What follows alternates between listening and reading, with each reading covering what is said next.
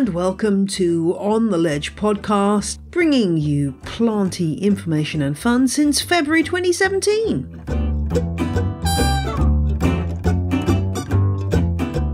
I'm your host, Jane Perrone, and in this week's show, it's part 2 of our pest control special. I'm talking about biological controls with Tessa Cobley and Andy Brown. Plus, I answer a question about Oxalis bulbs, and we hear from listener Tate.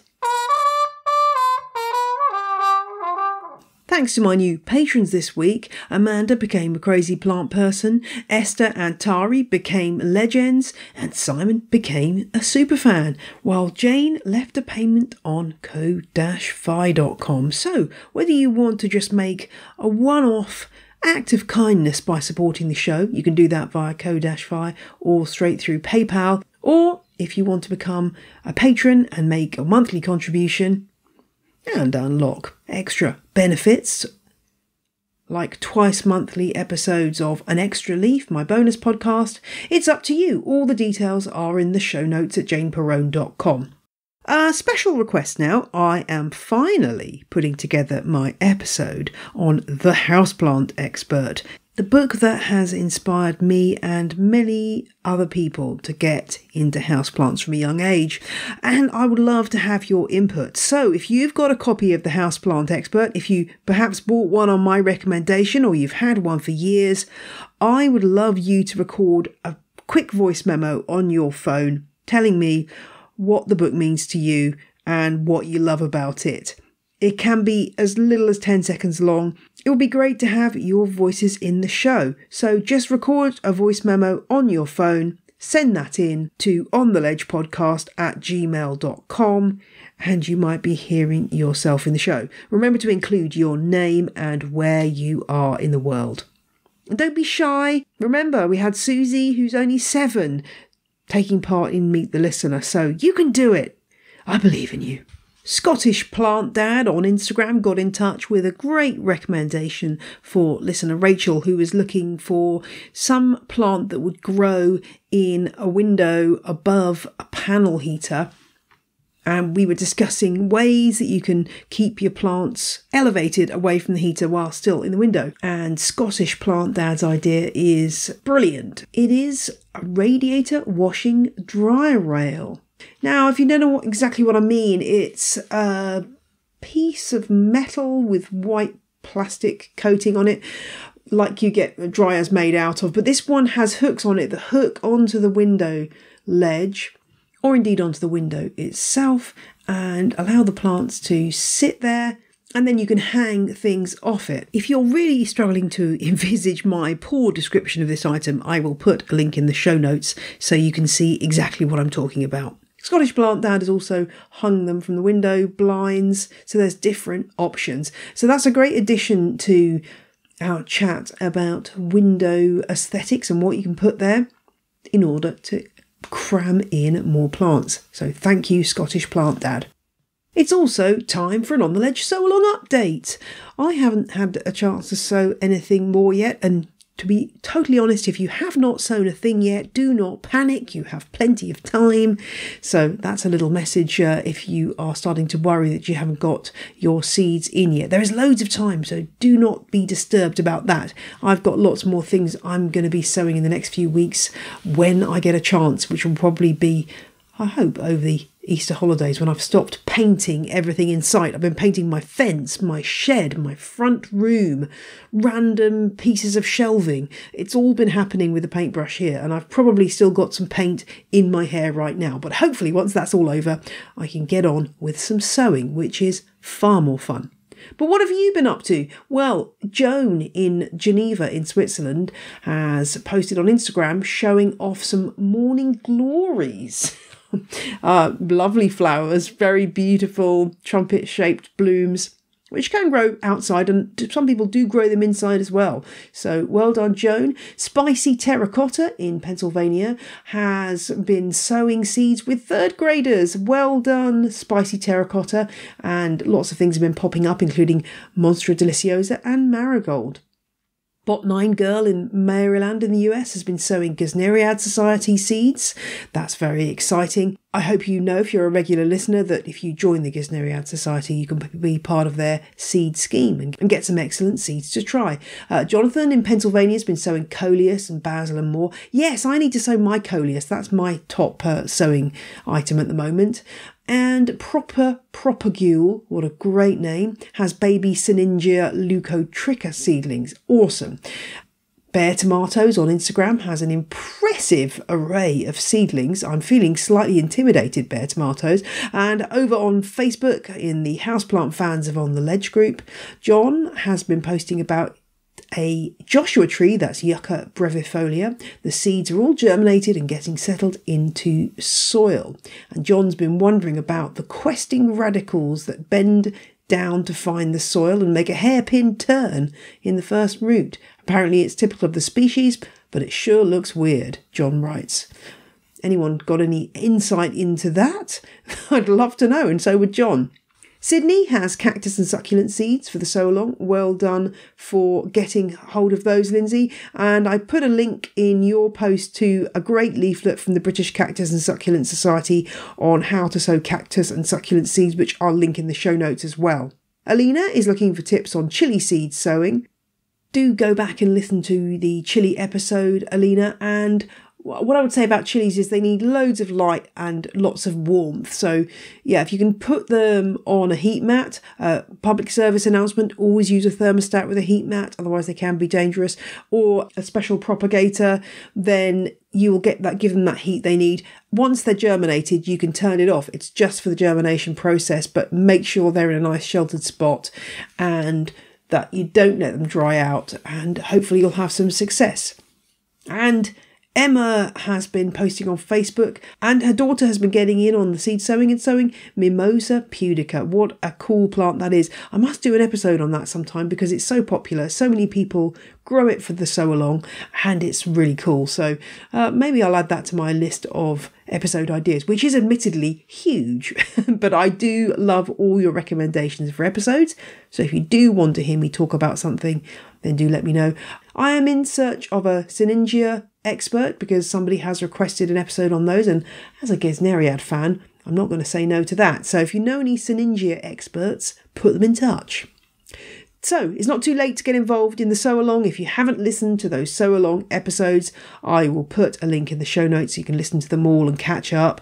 And yeah, just keep on sowing, people. It's great fun, and it doesn't always work. My clivia seeds have not germinated. Boo. But I've had lots of success. Oh, and I've also not had my agave seedlings germinate either, but I have had success with my Selenicerius and my Astrophytum and the wonderful Hoya serpane seeds that I've got. So you win some, you lose some. That's life, isn't it? If you haven't listened to episode 176, the episode preceding this one, then stop. Go and have a listen to that first, because in this episode I'm running the second part of my interview on biological controls with Tessa Cobley of Ladybird Plant Care and Andy Brown of Andermatt UK. And in this second part of the interview we get into the matter of treatments for thrips, mealybugs and scale, why BTI counts as a biological control, and what the colours of different sticky traps mean. Let's just talk a little bit about mealybugs. When I did a mealybug episode, there seemed to be some doubt over whether there was a effective biological control for mealybugs. Is that still the case, or is anything on the horizon that really can tackle this very annoying pest of our cacti and succulents? The brown Australian ladybirds are the predator that I sell for mealybug, but I do put a lot of caveats and talk to people carefully about how they're growing, the conditions that they're growing in, where the plants are, because being a crawling then flying creature, you're going to have to try and keep them on the plant, giving them enough light and warmth to do their job. And I think, as your expert said on that episode, they need a lot of mealybug to encourage them to stick around, which is why they don't work as well as other biologicals for other pests. I think it's best to put it that way, really. This is the thing. If you've got a big greenhouse full of cacti and succulents, it might be effective, but possibly not if you've just got a few, couple of mealybugs on a succulent on the windowsill. There's an awesome, if anyone wants to look it up, the University of Exeter had a problem with mealybugs in their atrium, beautiful glass atrium. They've got some trees with mealybug, and they introduced the brown Australian ladybirds, and they covered the trees in horticultural fleece. So the trees look like these big clouds while the ladybirds are doing their job, and that's to keep that biological control in place. I see. Well, I went to Exeter and I don't remember trees in an atrium. I think they must have fancied it up since I was there. Wow. It's a bit fancier now, yeah. Yeah. Have a look, on their Instagram. It's really interesting. They only did one post on it, but there's a bit of commentary underneath. And I think there's a place where you can have a look for more information. But yeah, I've seen it in other countries, trees covered in fleece or mesh to keep biologicals in place. But that's the first time I'd really seen it being used properly in the UK. With these ladybirds, obviously that they're not UK natives, is there a concern about them escaping into the environment, or would they just not survive outside because it's not Australia? As Andy said, everything that's being used in the UK is perfectly safe, and it does pose no threat to the indigenous populations. Well, that's good to hear. One of the other things that I'm confused about is BTI-based products like mosquito dunks and bits.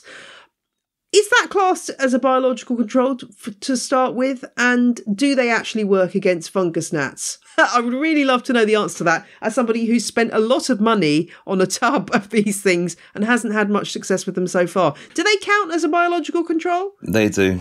So there are 4 categories of biological control. So there's semiochemicals. They're chemicals that are released by, or typically the ones are released by insects for communicating with each other. There are microbials, so things like bacteria and fungi, and BTI, Bacillus thuringiensis israeliense, is a microbial, or classified as a microbial. Then we have macrobiologicals, things you tend to be able to see, so the insects, the mites, the nematodes that we've been talking about mostly. And then there are natural substances, so they would be things like your plant extracts. So yes, BTI is a biological control. And how come it's widely available in the US but really hard to get hold of in the UK? Is it just not licensed here for use by home growers? Correct. The products available vary from country to country, and part of that is the registration requirements in different countries. And yeah, BTI is not approved for use in the UK.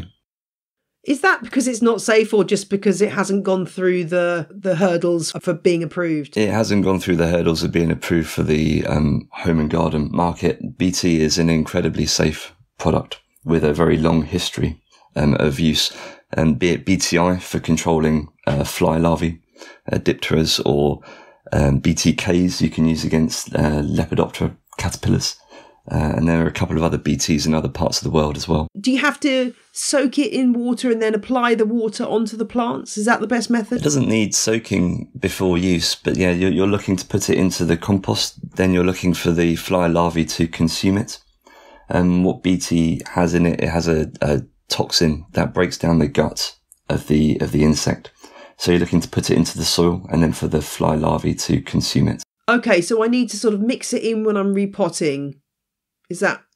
Yeah, or spraying it onto the top of the soil should work. And depending on how moist your soil is, the fly larvae tend to live nearer the top of the soil surface. So as long as you get it into contact with the flies, yeah, either by spraying the surface or by incorporating it as you're potting. Right, okay, that makes sense. Well, I'll give it another go. I've got a big tub of the stuff, so... it's interesting that I did manage to get hold of some when it's not licensed in the UK. I can't quite remember where I got it from, but I guess that's the wild west of the internet for you.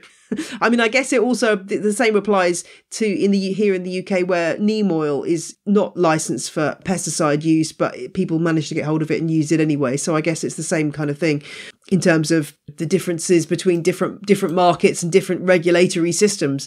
One of the other things that people wanted to know was whether you could combine a biological control such as, say, something you're treating for spider mites with a spray, like a soap spray that you might be using. So if you're using, or something like SB Plant Invigorator, Can you combine the two, or is that spray going to also kill your biological control? I tend to tell people to use the spray up until they receive their biological control. Partly because using the spray before they arrive is a really good idea to reduce pest numbers so that when the biologists arrive, they don't have such a big task. But also because it's a bit of a wide question and it's not one fits all. Something like Phytosilus for spider mite, you can use that with the SB. They're so fast moving, they're not going to be too affected by the SB plant invigorator. It's a contact insecticide, so it doesn't leave a residue that's going to last and get rid of any insect. You're killing them on contact. So for the Phytosilus, it doesn't bother them. They're so fast, they just keep moving. But because you don't want to add too much confusion when people are using biologicals and potentially using biologicals for the first time, I tend to say to people to stop using their homemade, shop-bought, non-chemical insecticide, the night before their biologicals are due to arrive, just to avoid any confusion and to make sure that you're not getting rid of any of your biologicals that you've ordered. You're not reducing those in numbers as you're reducing the pests in numbers. Sure, that makes total sense. One of the other pests that people seem to have real problems with, I have to say, I'm touching wood now. I have never suffered from this particular pest, but thrips seem to be a real issue for many people. And Sarah got in touch because she was confused about the different types of predatory mites that you can get for thrips, and has been told there's a preventative one and one to use when there's presence. Can you just go through that, one of you, to just explain the differences for thrip treatments? Cucumeris and Swerskii, is that right? Yeah, so Cucumeris is the slow-release product that I mentioned that comes, predominantly is sold in sachets with the breeding colony that crawl out over 4 to 6 weeks and eat the larval stage of the thrips. The other product that she mentions isn't licensed for home growers in the UK. It requires slightly warmer temperatures as well, so it's not something that is sold in the sort of houseplant arena in this country anyway. The other products, you can use nematodes as well. And if you've really got a big thrip problem, there's a brilliant bug called Aureus, and they are super fast and they eat all stages of the thrips. So they're obviously much more effective because they're not just killing and eating the smaller thrips and the young thrips, they're eating the adults as well. So if you've got a big thrip problem and you want to get it sorted once and for all, then not necessarily for all, but want to get it properly sorted, then you'd go with the Aureus. And one other question on a different pest that we haven't mentioned yet, are there any biological controls for scale? Yeah, again, you can use nematodes for scale as a foliar spray. It requires a little bit more attention to detail because once you may need to use a product to break the surface tension on the leaf, just like a soft soap or something like that. And then you spray the nematodes solution onto the plant, and you then need to mist the plant a few times afterwards to keep that level of moisture onto the foliage, because obviously we've talked about the fact that nematodes are a swimming creature, and that's part of the reason they work really well for scale, because they can actually get underneath the scale, which nothing else can. I get a strange satisfaction from scraping away at scale. I don't know, I'm a bit of a... Yes, I saw someone using masking tape to wax their plants. Yes, I mean, there's all kinds of ways of dealing with it. I mean, I say that, then I did have it on one plant which had particularly corrugated leaves, and that was a nightmare because that's where I could have really done with a biological control, because it was just so difficult to get them off the leaves, especially the young ones, without damaging the leaves. So yes, I can imagine that would work extremely well. Andy, are there any things on the horizon in the world of biological controls? Very much so. It's for me, it's a really exciting industry to be part of because it is moving so quickly. The biocontrol industry is growing at a rapid rate globally, and the UK is the same as that. There are a range of new predators and parasitoids coming through. Where they tend to start is they tend to start in commercial horticulture. High value crops and protected crops, because similar to the fleecing around the trees in Exeter, keeping them where you want them to be is a challenge, and so the technologies tend to start in greenhouses, and then they evolve and come to the home and garden market. So what do we need to do to help domestic growers really get to grips with biological controls? What's the best thing people can do if they want to get into biological controls, but they don't really know where to start? Is it just a question of doing your research and figuring out what pest you've got? I mean, I always recommend that people get themselves a hand lens so they can really see their pests up close. I mean, is that the best place to start? Yeah, I think that's really important when I speak to customers, is them really, really knowing what pest they have. And if they're really not sure, they can send photographs, descriptions of the damage, pictures of the damage, and get help with identifying what pest they've got in the first place, because you can't really go anywhere without knowing what problem you're dealing with. And there's a mountain of information out there available online, either searching through Google or going onto YouTube. There are loads of people who post videos on common problems they have and what they've done about it. And for us as suppliers, it's important for us to educate and work with our customers. And as I said, the people who work in this industry are very passionate about it, and we're always happy to talk to people about what it is they have and what they need to do. I just worry sometimes about the poor advice that's out there on the internet, not specifically about biological controls, but about, how to deal with pests. Some weird concoctions that people are mixing up. That worries me. Yeah, I think the neem oil, you mentioned neem oil, and I worry that people are just liberally spraying neem oil on everything and hoping for the best, and also then using neem oil once their biologicals are in place and potentially getting rid of the biologicals at the same time. And also, as I said at the beginning, people buying ladybirds for everything. There is a specific predator for most pests, and it's the same, like with nematodes, people don't realise until they go to buy the nematode that they are a lot of them are pest specific. It's the same with the crawling saviours. They are pest specific on the whole as well.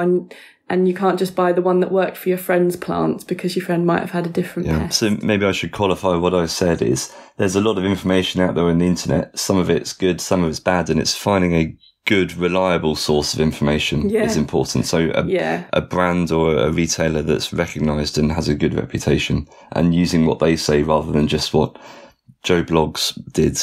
Yeah, there's a lot of people, I think, who just freak out so hard when they find a pest that they just want to kill it with fire, basically. I mean, the number of times I see somebody with wanting identification on for a pest, indoor or outdoor, and there's always somebody who replies with "kill it with fire," and I'm just like, what is?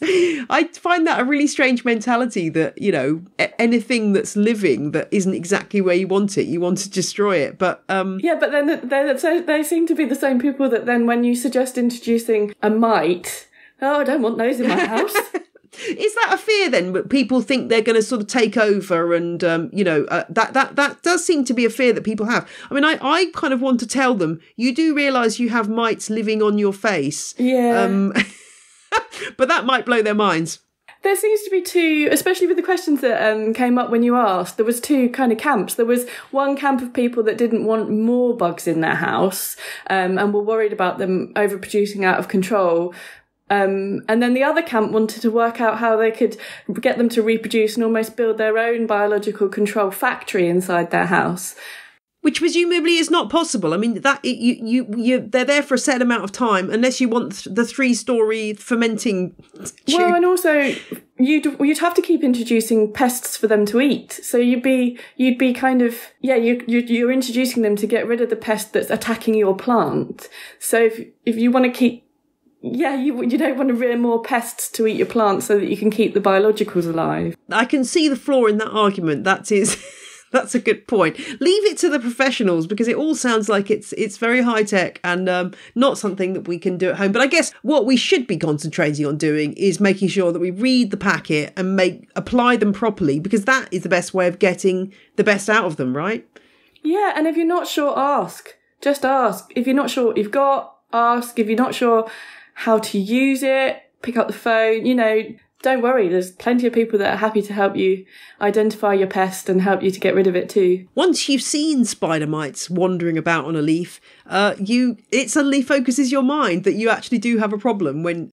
Unfortunately, a lot of people don't realise they've got spider mite until they see the webbing, and at that point, you're quite far down. Yeah. And then outside, the creatures that are nocturnal, for example, slugs and vine weevil, which are the two pests that are the most prolific, they have different ways in which they eat your leaves. So you can look for the pattern by which they're munching in your garden. Oh, I know those signs very well for the vine weevil. They turn your leaves into little jigsaw pieces. They do, and they're horrible. But I guess sometimes, occasionally, people do manage to bring those inside if they've left their plants outside. They are really a pest of outside. But I imagine there'll be a few listeners who've had. Yes, and they're often in your pots on your patio, so they'll have a little trip indoors. Yes, and those C-shaped larvae, as I always.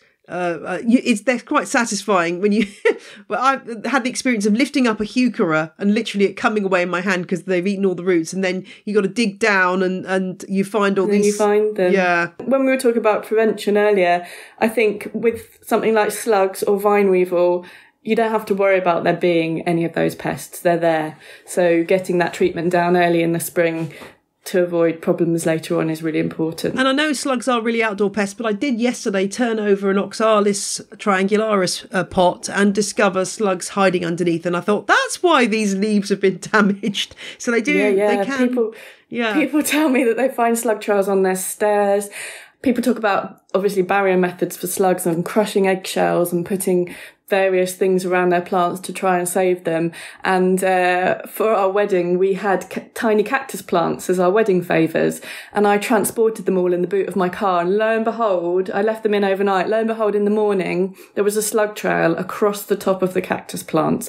So yeah, some of them really don't care about sharp stuff. They do. No, I think all of those barrier things are I always just say, like, if you feel like you're enjoying doing it, then do it. But otherwise, it's really not worth the time. They will they're not walking. They will slime over anything, won't they? They really will.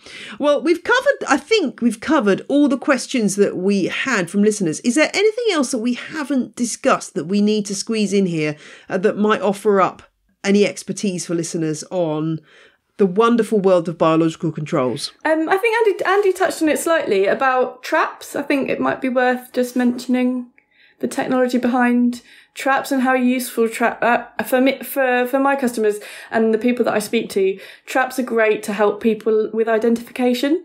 So having a few sticky traps up in amongst your indoor jungle is a good idea, because it'll give you early signal that there is a pest present and help you to identify it with your hand lens as well. And actually, if you're looking at controlling within a household in a small area, the traps will help with that management of the pest, because you're taking out adults from the population. So it has two benefits. So fungus gnats, I would go nematodes and yellow sticky trap. And the one thing I find with those sticky traps is that I end up sticking them to myself, my hair. Perfect. Any tips for actually getting them into place without getting yourself trapped? I would put them in place first, or some people cut them up smaller, put them in place, and then take the protective paper off. And Andy, why are they yellow? Is there a reason for that? Yeah, again, it goes back to the science that goes into these sorts of things, which you might not really consider. Yellow has been identified as, certainly for scarids, for fungus gnats, as the colour the adults are attracted to. So depending on the pest, you'll have different colour traps. So yellow is the one you commonly find for household plants, because the fungus gnat is such a problem. But if you go out into horticulture, you have blue, white, black, patterned, unpatterned. Red ones now as well for leafhopper. And thrips, it's blue. So if people have got a thrips problem, it's blue sticky trap. Oh, well, that's fascinating. I've learned something new there. Well, you should have watched David Attenborough last night. Zebras don't get flies on them like horses do, because the flies can't work out where to land because of the black and white stripes. Okay, I'm going to tell my horse-owning friends immediately to paint their horses with stripes. That is an amazing fact to finish on. Well, thank you both for joining me and for answering all those many questions. And hopefully that's given us all a bit of an insight into how to use these biological controls effectively and to get the best out of them, because they can save us from all kinds of infestation problems that we face. And I know my listeners get very upset when their houseplants get infested with pests and damage. So it's good to know that there are controls out there that will really help out with this problem without causing too much damage to the environment. So thank you very much, both of you, for joining me, Tessa and Andy. Pleasure. Thank you, Jane. Pleasure.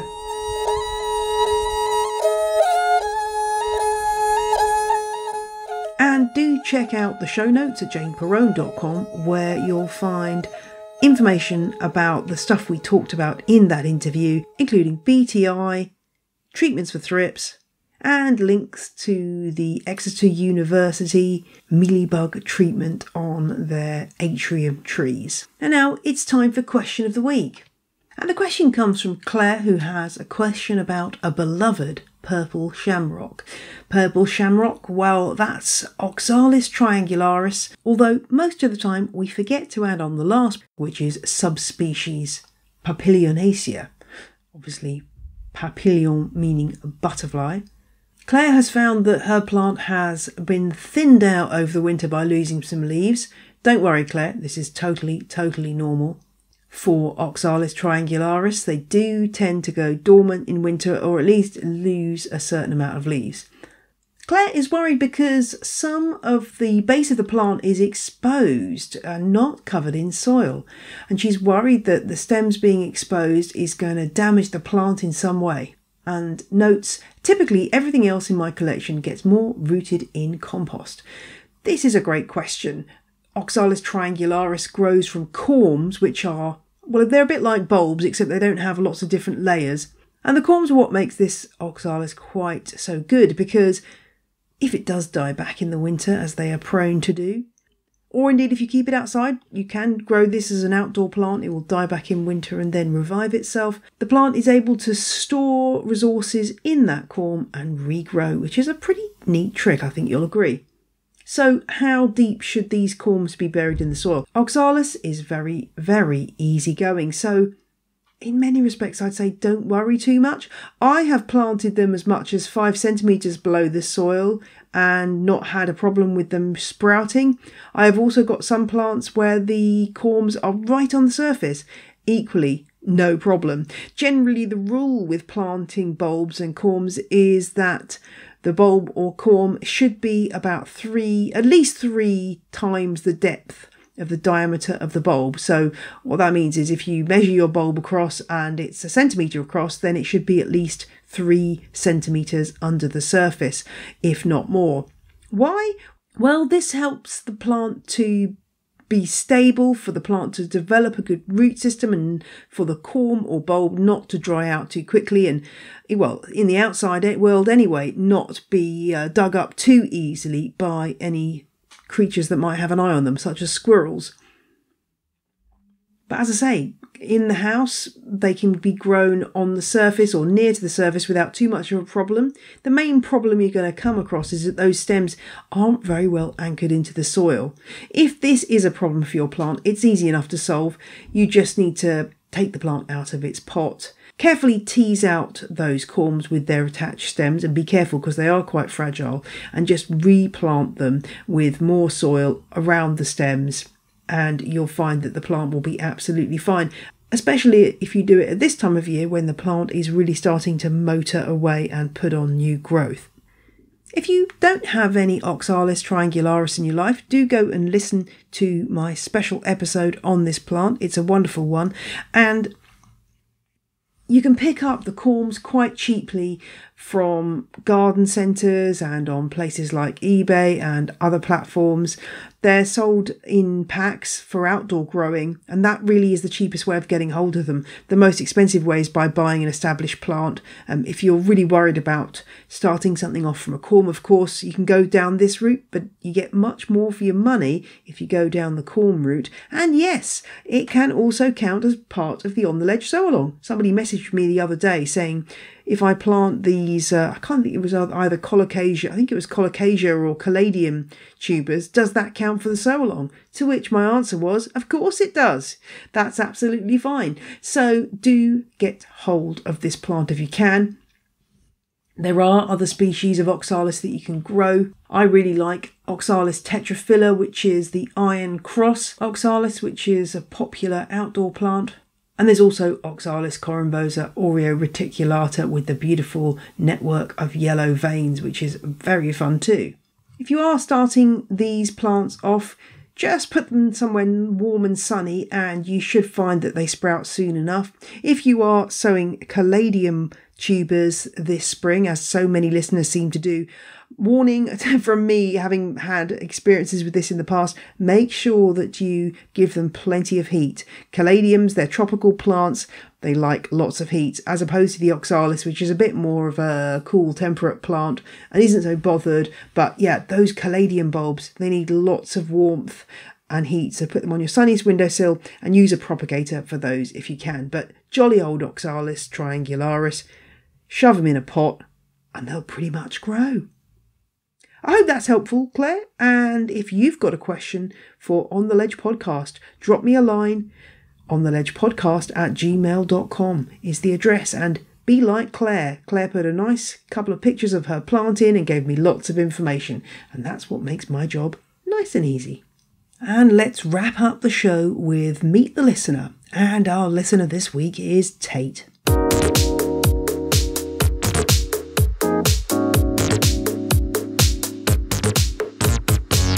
Hi everybody, my name is Tate. I'm 28 and I live in Sioux Falls, South Dakota, which is located in the north central part of the United States. We experience a huge temperature change throughout the year, and keeping houseplants is a great way to offset the winter here. During the day, I'm a section grower for a large wholesale greenhouse, which is over 20 acres of covered greenhouse space. We're the largest greenhouse in South Dakota. We grow exclusively for a large orange big box store here in the Midwest, focusing on spring bedding plants and perennials that are hardy to our general area of the country. It's so much fun to see the greenhouses fill up as the spring progresses. When I get home, I enjoy puttering around my large houseplant collection and the challenge of sneaking another in without my girlfriend noticing. I'm a big fan of Hoya. I like staghorn fern, orchids, aroids, and I've also really been interested lately in epiphytic cacti and ant plants. You've been selected to travel to Mars as part of the first human colony on the Red Planet. There's only room for one houseplant from your collection on board. Which plant do you choose? In the off event that someone let me on a spaceship, I bring a Monstera adansonii. It has proved to be such a resilient plant for me and is quite tolerant of neglect. I'd like to think it would make a great plant trade with a Martian. Then again, this is why I probably wouldn't be allowed on the spaceship. Question 2. What is your favourite episode of On the Ledge? On the Ledge has provided many excellent episodes, and my favorite is the one with Tyler Thrasher. Tyler's been such an eloquent voice to help guide people through the nonsense of the last year. Not only has he been a pivotal voice in the plant community in 2020, but he is also an expert in many of the things he pursues. It's always so impressive to see every new endeavor that Tyler is posting about on Instagram and the wisdom that he's always talking about in his plant rants.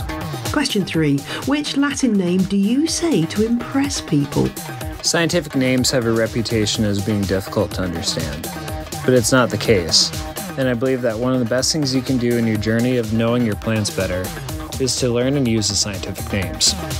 These names allow you to communicate with other people about these specific plants all across the globe. Whether you're speaking English, French, Japanese, it's always going to be the same. And usually these Latin names are going to tell you something about the plant. Sometimes it describes the location the plant is from, a notable characteristic, the person who first described the plant. Personally, one of my favorites that I like to tell people about is Begonia darthvaderiana. Maybe someday I'll be cool enough to have a plant named after me. Question 4. Crassulation, acid metabolism, or guttation? Guttation is cool to see in action, but overall I think that CAM is just much more interesting. CAM is such a specialty adaptation to survive in an extreme environment, and really as a grower, I just see guttation as a symptom of overwatering. Plus, Cam is practiced by a number of species of Hoya, which really are my favorite kind of plant. Question 5. Would you rather spend £200 on a variegated monstera or £200 on 20 interesting cacti? With the current plant prices, I don't know that I would get much more than a hunk of stem if I bought a $200 variegated monstera. I could probably find 20 interesting cacti, and lately I've been quite interested in epiphytic cacti. I grew out some Pseudorhipsalis ramulosa from seed for the OTL sowalong last year, and I plan to grow out more this year. Right now I'm on the hunt for a softtail monkey cactus or Hilda wintera collodimonensis. I think that the epiphytic cacti are so cool, and I find it just super fascinating how they challenge all the concepts that you have as a keeper of cacti, but it grows in the trees. Thank you, Tate. What I love about Meet the Listener is the diversity of the people who love this show. So, why not put yourself forward? Drop a line on theledgepodcast@gmail.com, and my oh-so-efficient assistant, Kelly, will be in touch with instructions.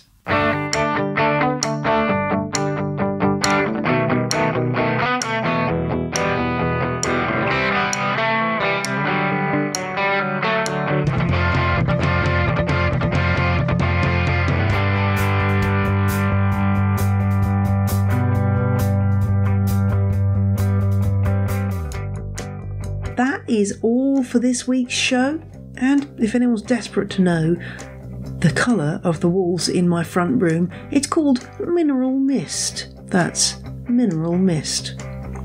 I'm not sure if I want a mist of minerals on my walls, but the colour's quite nice. It's pale blue, basically. That's all for this week. I will see you in exactly 7 days' time. Bye.